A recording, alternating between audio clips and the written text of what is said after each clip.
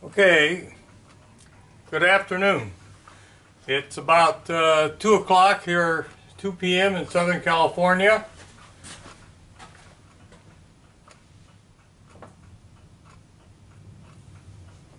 The shop temperature here has gotten up to 18 degrees centigrade, so it's pretty nice. It was pretty cold out here this morning at 8 o'clock, but now it's pretty nice. So I want to just publish a quick video on the Taig tailstock build, just to show people where I'm at on this. We've done a lot of rough machining, nothing fancy, so I mean it's just off camera. But after this short first part here, I will I'll move the camera a little bit and you can see what we've developed so far. It's not pretty, it's just roughed out, but we're making progress. The next step that I have to do is to I have to bore the quill.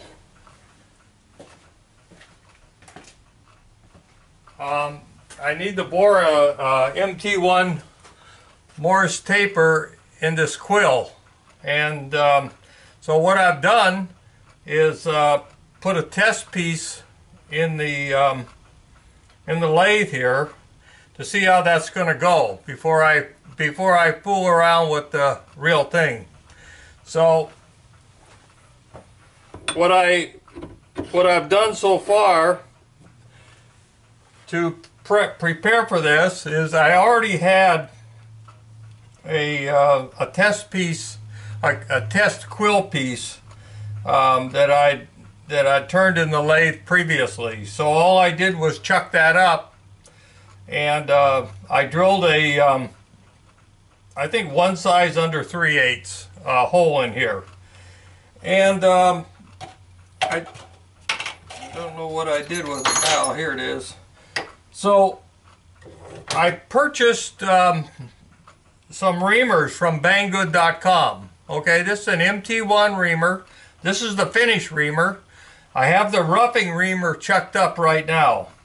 So what I'm going to attempt to do is I'm going to use the lathe, and I've got it chucked up in the chuck, and I drilled the hole, so now I'm going to attempt to run the reamer in there.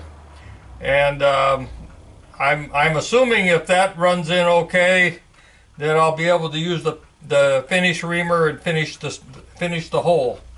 I also purchased a MT1 center. Let's see if I can find what I did with it here. I laid it in here someplace. I've got a drawer full of centers here.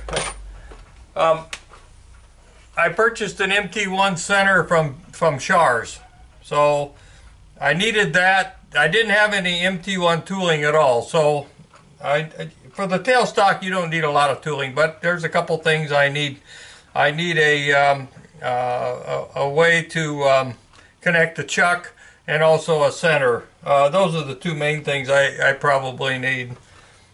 Probably there's other things that I haven't thought of too. Every time I do something new, I need lots of new tooling. So anyway, that's where I'm at, and so I'm just gonna film this one little part here, and I don't know how it's gonna go. I have no idea. So we're just gonna turn on the lathe and work this in there slowly. And like I say, I'm a bit apprehensive, but I have no reason to think this isn't gonna go nicely. This is just cast iron, so I think it should probably ream out fairly easily. And I've got to go up in here, I think it's 2.13 inches, and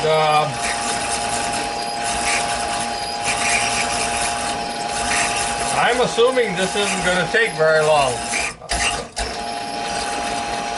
That said, I see the lathe you know, bopped a little bit there, so maybe I might be wrong.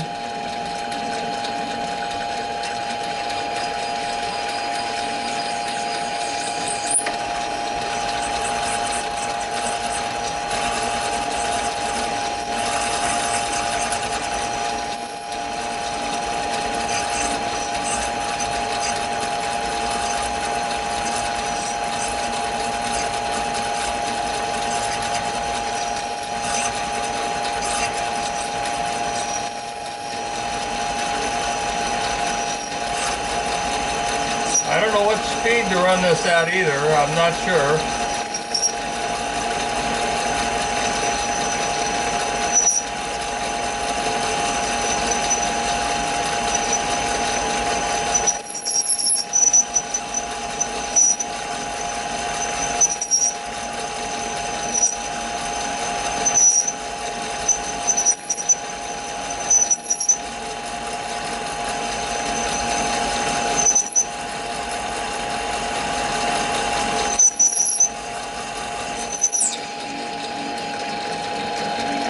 I may have to move the tailstock in order to do this also.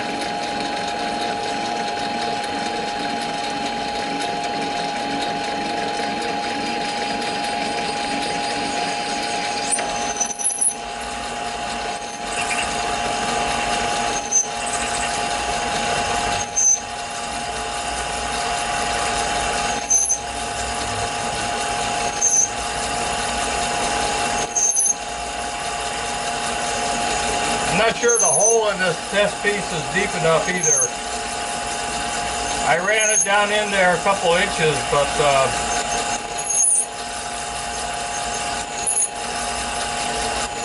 I'm thinking now it's probably got it. I should have ran it down in there at least 3 inches.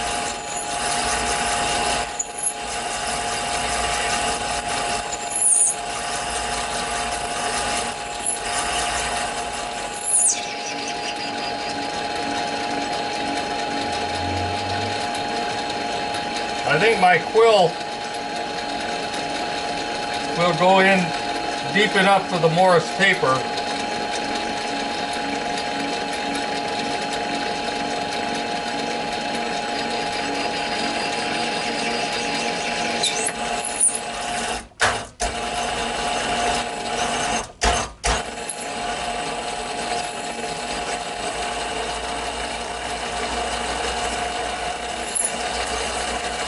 I think there needs to be a lot more friction right now.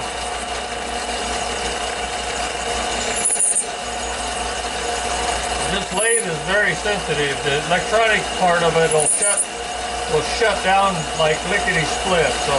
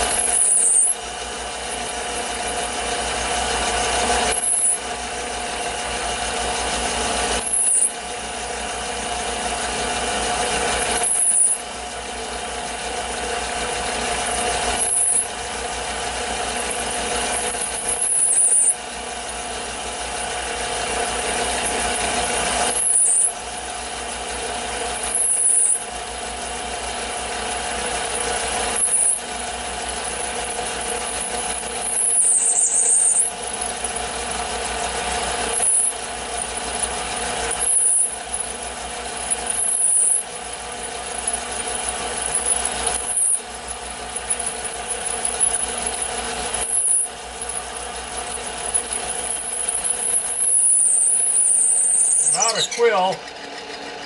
So what I'm going to have to do, I don't know how much deeper my hole is.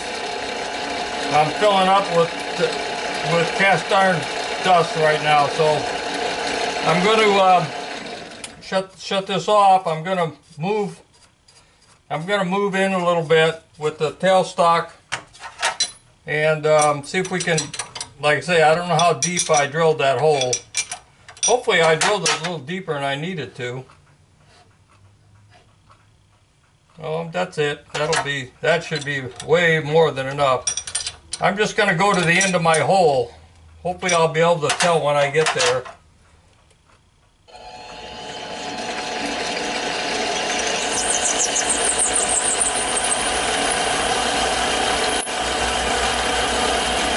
I may be getting close.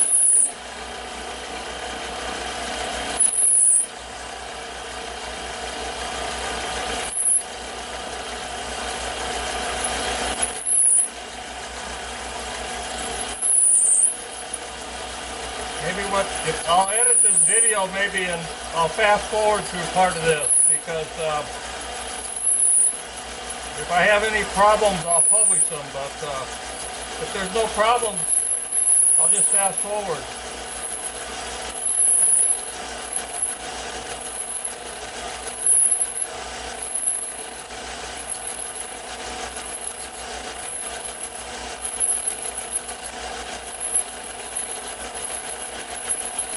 Okay, I think I'm at the end of the hole. So, hopefully, I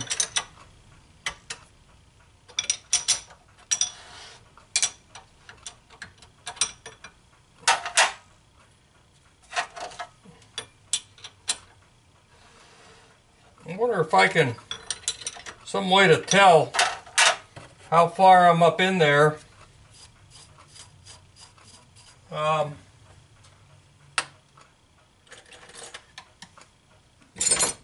Here, maybe I can tell with this.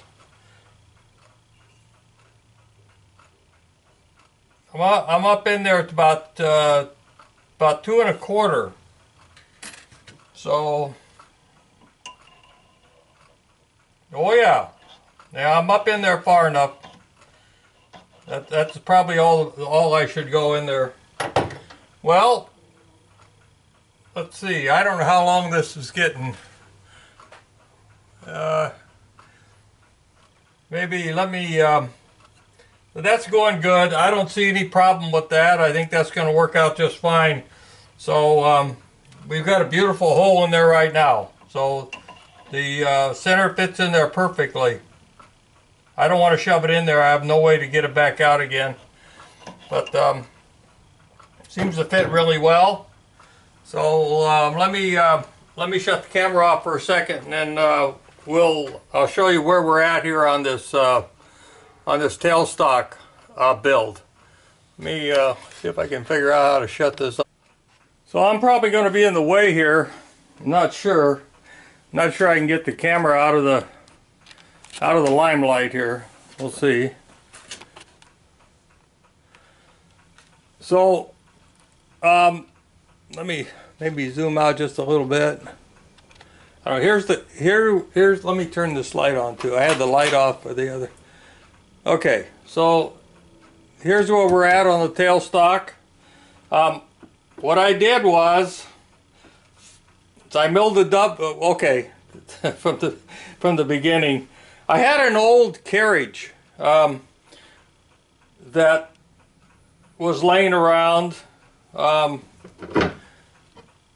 Basically, it's the same as this one, except it didn't have the feed. That was prior to when we just had a manual feed. So I had this old carriage left over. So I cut it down. I put it in the mill, and I made it, I think, 2 inches wide, and I was able to use the jib and the hole here for the locking hole. Okay, just spun it around the other way. So I cut a dovetail in here. Now last time, I think the last video, I had some of this block milled. But that said, we had some big sections that needed cut out on either side here. So I cut those out, and I cut a dovetail in the bottom so it's a nice tight fit. And I got a jib. I haven't placed the jib yet because theoretically right now I'm about 21 thousandths high, and I'm using some techniques to figure that out. But let me get this off here. But this is the original tailstock, and if you slide it up in here, it goes into the place where I've got a center drill. I drilled a center in there. But that said, if I put a adjustable parallel under here and check that distance, and then add half the distance of the quill, and I do the same with the tailstock, I end up with a 21 thousandths difference. So I'm a little bit high.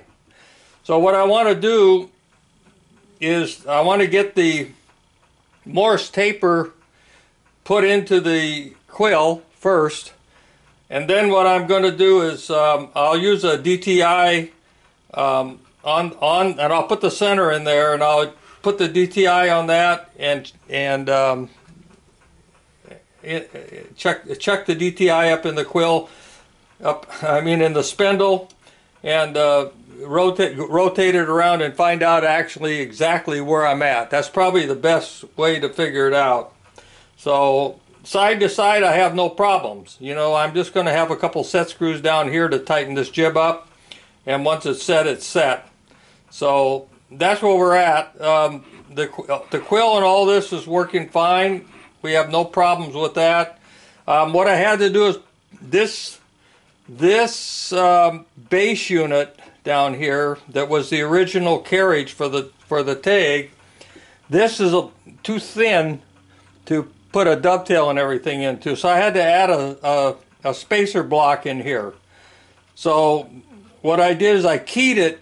I cut a little key into the carriage, into the old carriage piece, and I keyed it in there, and anchored it, and then cut the dovetail in it. So all that is working very nicely. We have no problems with that. So that's where we're at on the project, and so the next step, once this test piece is done and it works fine, I'll go ahead and cut this quill the length that I've got here, and we'll get it. We'll put the MT1 bore in here. So, and we've got a lot of other work to do, you know. So we've got to put the clamping lever up here, and we've got to put a groove in the bottom of this for this to run in, and so there's a few things to do. And there's a cap that goes on the back here, and this thing should extend 2 inches. So I've got 1 inch here and 2 inches here, so I should be able to get out 3 inches over the carriage. By the time I put a center in here, or whatever I'm going to do, a drill check, I'll be way out over the carriage, so I should be just fine. That's the idea, you know. I want to get out over the carriage and quit having to fool around with the current setup. So that's where I'm at. So I'm going to call off now and just make this a short video. So hopefully you got something out of this, and I'll publish another progress video sometime down the road here. Okay, thanks for watching. Talk to you later. Bye-bye.